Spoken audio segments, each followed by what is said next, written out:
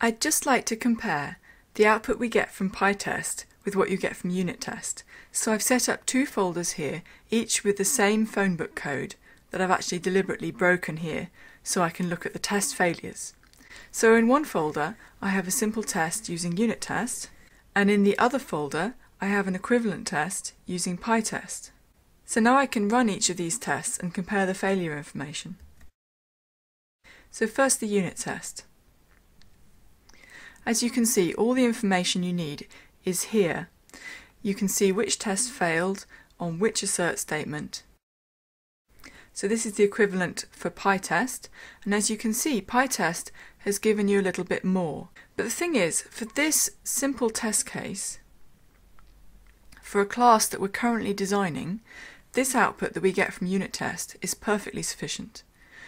I think Pytest really comes into its own when you're getting unexpected failures in test cases that you're not familiar with maybe. Another important point about Pytest though is it may not be an either-or choice.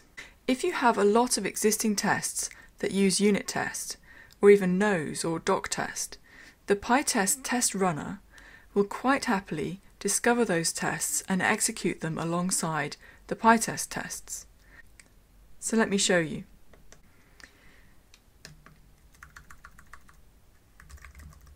So I'm telling Pytest here to look for tests in this directory where there are only actually unit tests.